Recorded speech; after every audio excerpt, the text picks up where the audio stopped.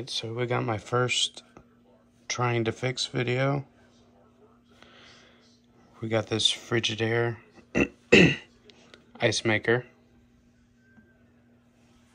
And it is dirty, so it needs to come apart anyways, so I can clean the mildew from the water out of it. But turn it on. Also, there's water in there, as you can see. Yeah, we gotta clean that too. It's not good. You don't want that in your ice. But as you can see, it'll work whether it's closed or not, but it's already on. Turn it on. It's gonna cycle.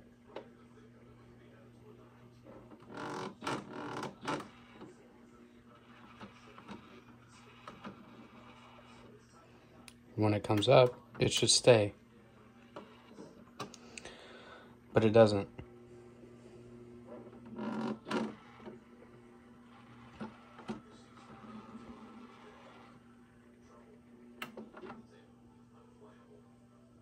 Well, it did that time. But next it's supposed to pump the water into there. But it's not doing that. As you can see, these aren't blocked. That lets it know that it's full. So let's take this into the other room and start tearing it down. See if we can figure something out with it. Alright, so that took considerably longer than I thought to get in here to this other room. I had to get the tripod ready, and the dog was barking, so anyways. Moral of the story, I shocked myself with a taser. Usually we just use the noise to quiet the dog. Okay, so never mind the moldiness in here. Let's see how this comes apart. Okay, I can see on either side there's screws, so I suppose we can start with that. Got a screwdriver.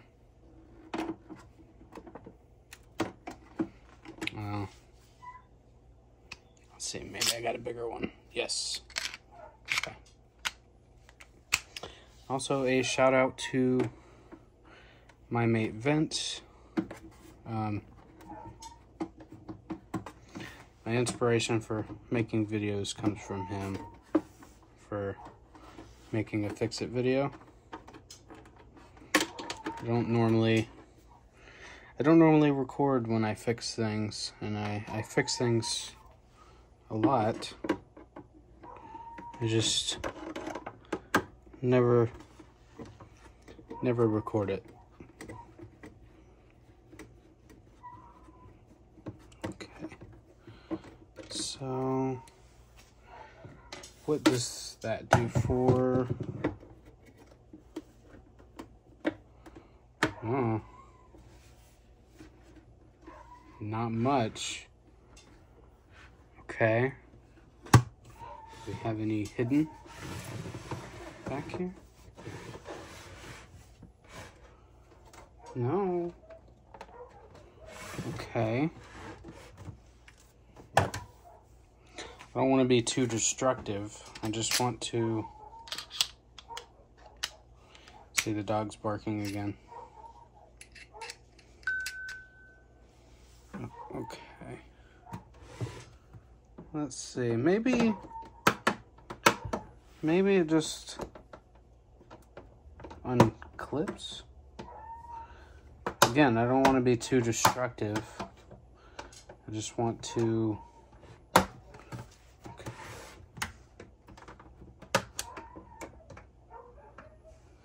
because all the electronics are going to be in here.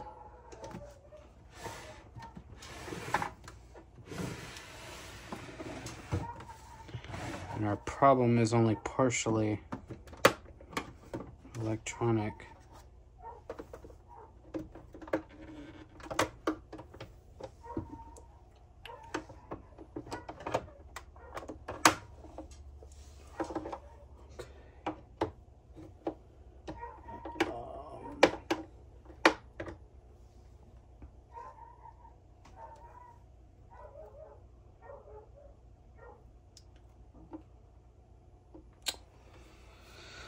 Okay, there's gotta be...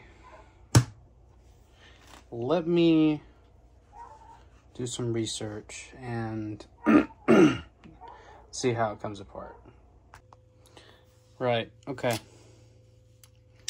So I've figured out how this needs to come apart.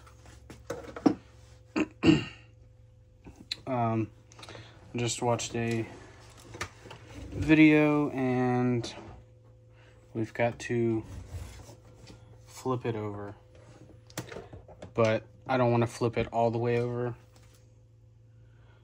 because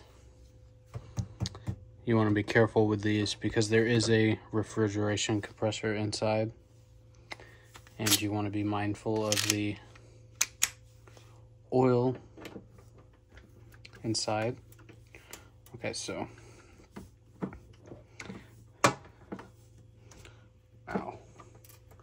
these screws are in there. Oh, pretty. These are in there pretty good. Now, obviously, just like my May vents, I have no prior knowledge working on this or anything quite like this. Bear with me here.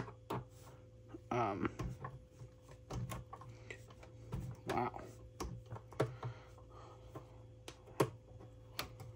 Oh no. That's not good. Maybe it's because I'm not left-handed.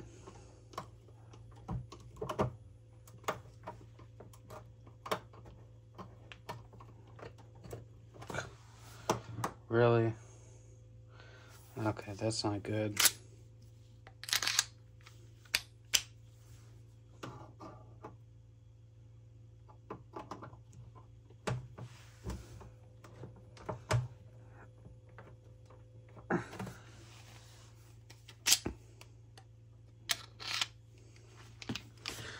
Okay. Well, that's unfortunate. That screw will not budge. That is a problem because I need this piece to come out.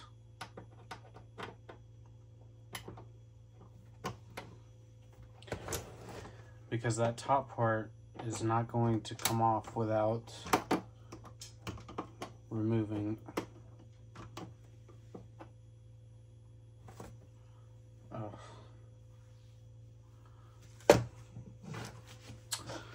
I'll be back. I need to find my better screwdriver set. Alright, and we are back with a different screwdriver. Now, this definitely wasn't the screwdriver I was looking for. This is actually my boss's screwdriver. And it has to go back to him soon, but we'll use it for now. So that screw that I was having trouble with, it was just in there so tight. And these are Why are these different sizes? Aww. Okay, so I'm gonna have to remember that. The ones up here are shorter than these. So we'll have 4 short ones and two long ones.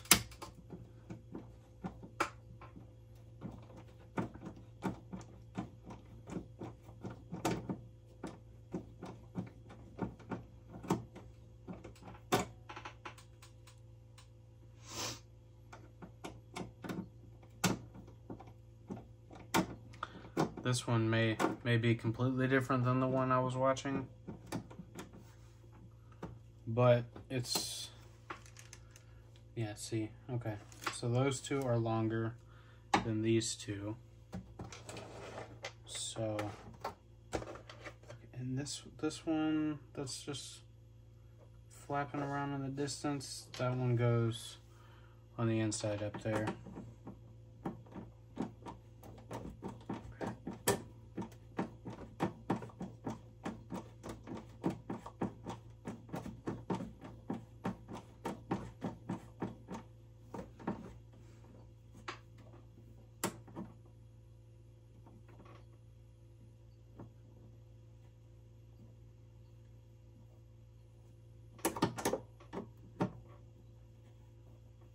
Oh, lovely. That one doesn't want to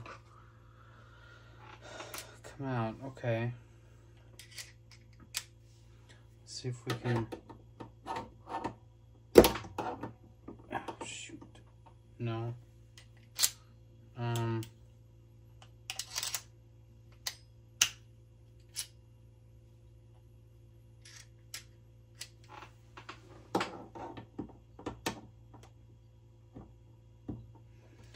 Okay, let's see if we can put some pressure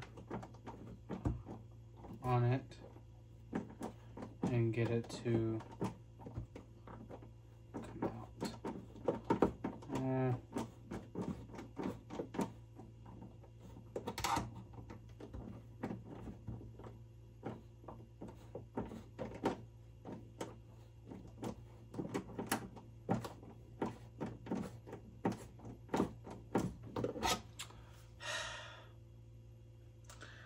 It's not looking good.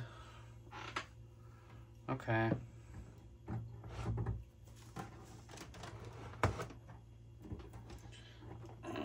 Well.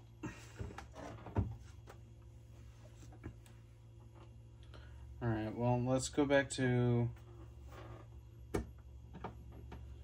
the drawing board here.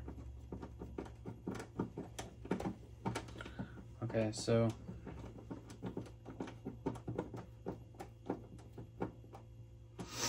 I'm gonna try taking this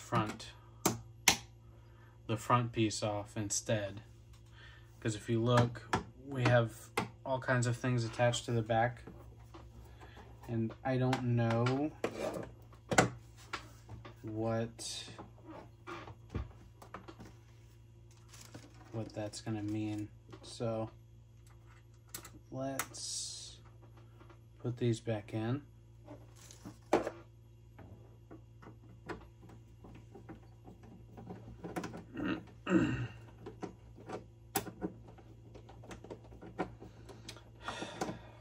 Man, that's so frustrating, because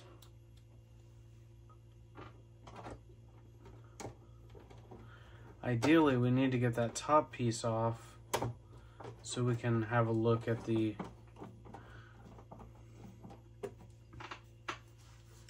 electronics and stuff. I feel like it's just going to be a limit switch, because you can hear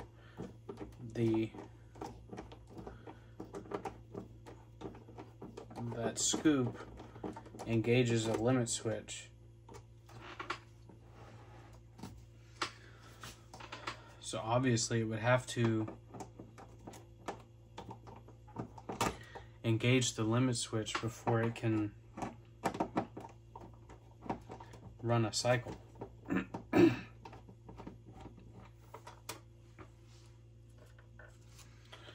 And I'm thinking it's simple electronics in here, not like a computer controlled. It's just a limit switch, and there's gonna be a little circuit board. Okay, those are the same size. How about this front one? Is it the same size? Although it might be a different screw altogether. Oh, it's the same, and it's the same size. Good.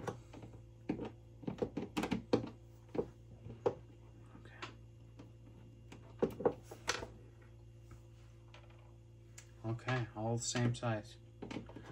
And I believe we can rule power out.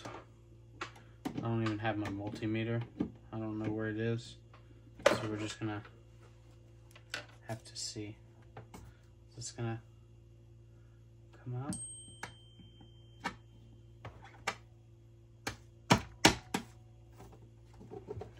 Okay, what's holding it?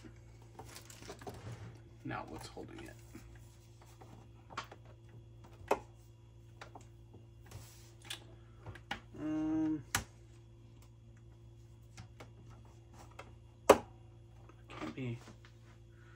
Can't be anything left, can there?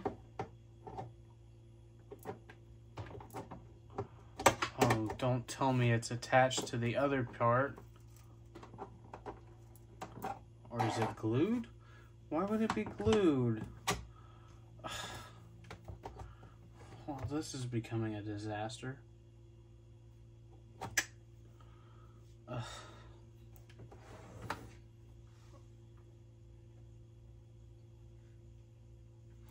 Alright, well, hang on. Let me see what I can figure out. I'll be back. Alright, well, sadly, it looks like my first trying to fix video is going to end in failure. Because with that screw being stripped, and I'm not going to sit here and try to drill it out. My drill's not the best. I'm not going to try that. So, what I am going to try is, since we had the thing flipped over on its side for a while, we've got some nice filtered water here. You can see it in this cup right here. And it's got a cap full, just a cap full of bleach. Now, I don't want, nobody's going to drink out of this. This is just going to be to, you know, try and kill this mildew stuff. And we're just gonna pour the water in here and see, do we have the same fault, or has it just started working again? So yeah, let's get the water in here.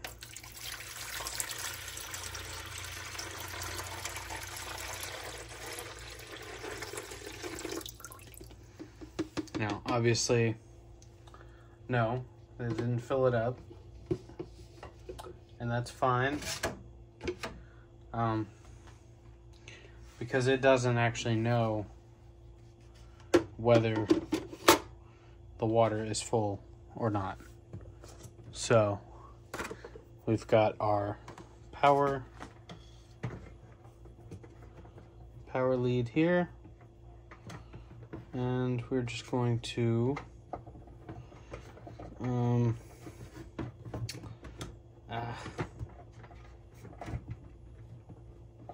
see what it does.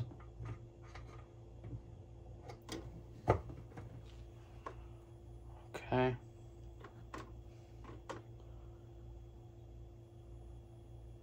Okay. It moved. Let's turn it on. You're kidding me. No. Is it gonna work now? It sounds like it's working now. Hang on. Take a look. It's flowing. Oh, it just turned on. No. Could it have just been something? I don't believe that. Are these getting cold? Yes. Kind of. Well, they only feel cold because they're metal. Right, so I don't know. Let's just see how it does.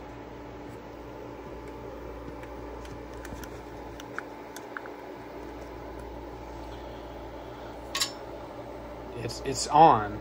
It is on.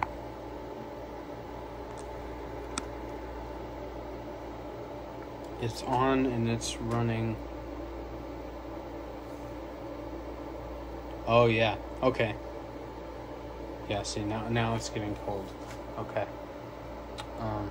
Right. I hope that works. If I can get a few cycles out of that, I'm going to, I don't know. I mean, it's really hard to clean if you can't get it apart.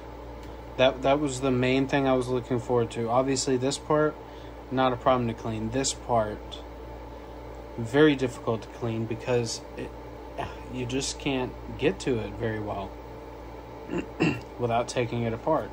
And unfortunately, with that screw being stripped in there, it just spins and spins and spins. It won't loosen. No matter if you pry the metal towards the screw, it doesn't give it any more bite to come out. It's just spinning in there. So without that screw being able to come out, this panel can't come off. Now I believe this is designed just like the one I watched on the video, even though there is very subtle differences. These are all pretty much designed the same.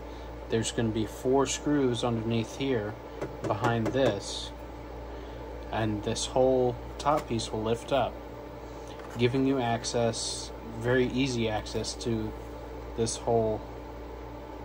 Yeah, see, that's ice cold now. All right, let's close that.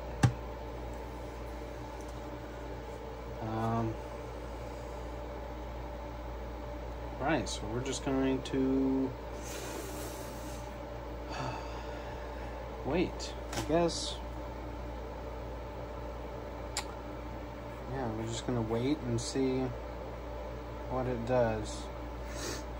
So I'll cut the camera back on once it's completed a cycle. Okay, it's been a couple more minutes. It's still going. That smoke wasn't from the machine, that was from me. One thing that differs from my mate Vince and me is I do vape, and you may see that from time to time, just forewarning you. So, you know, just oh, but look at this. Hang on, let me unplug the phone again. Let's see, I'm using my iPhone to record because that's just what I have. But you can see it is actually working, and there is ice being formed in there. So, oh, it's done. I don't think those are large ice cubes, but okay.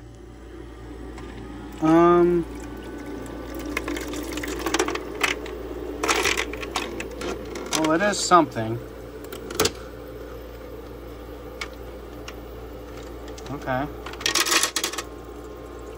Oh, and it's doing it again. It's doing it again. Okay. I wonder if it's because of the bleach in there, and maybe it freezes different. but it is set to large cubes. It's hard to see with all the light, but it is large. So, okay. Things are looking up for this little ice machine. So, the thing is, okay, our refrigerator doesn't have an ice machine in it. It's fairly new. I bought it because it was larger. It was a larger refrigerator, and we needed the space. However, our old refrigerator did have an ice machine that I had actually just replaced. And unfortunately, the new refrigerator doesn't have a setup for that. It does have a manual ice maker inside. Basically, it's got a little ice tray. You pour the water in there, and then once it's frozen, you turn and release the ice. So, my mother has to have ice with everything. She has to have copious amounts of ice. So this was the compromise. And this worked pretty well for over a year. And believe it or not, even though, you know, you've seen the state of it, it is cleaned on a semi-regular basis whenever I get to it. We all use the ice machine, and we should all be responsible for keeping it clean. However, we all work. We're all human. We all procrastinate. It's just how it works. So, yeah.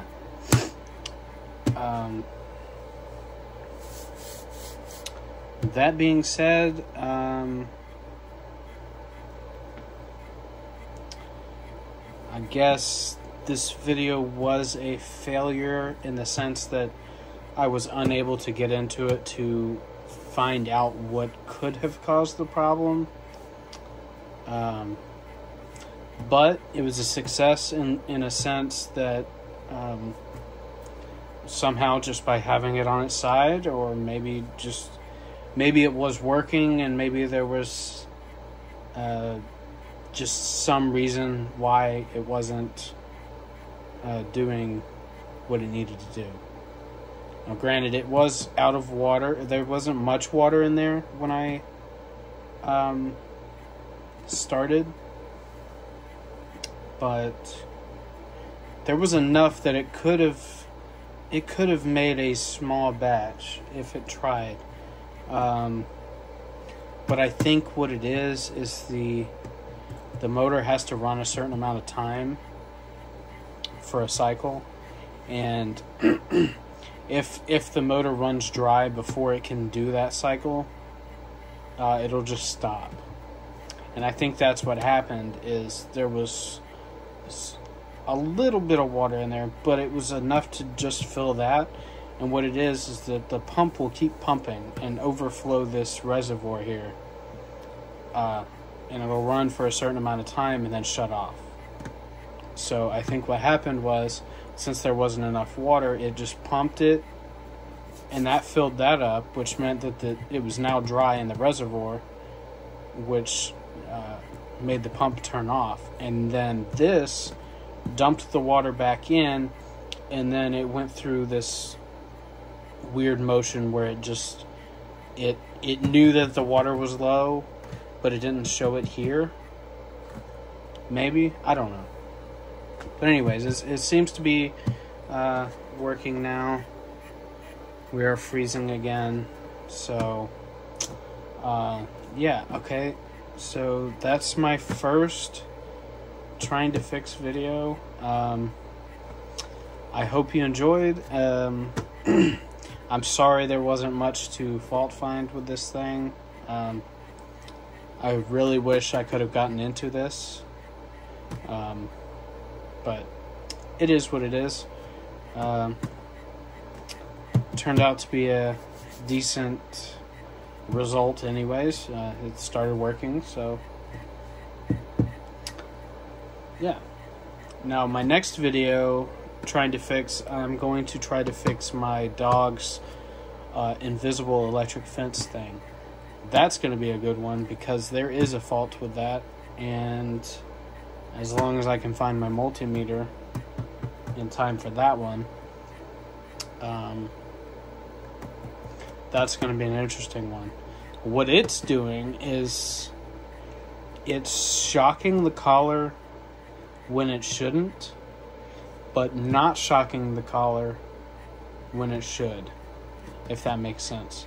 So, for instance, you can go on the lowest setting or even the next setting up for the boundary level, the distance.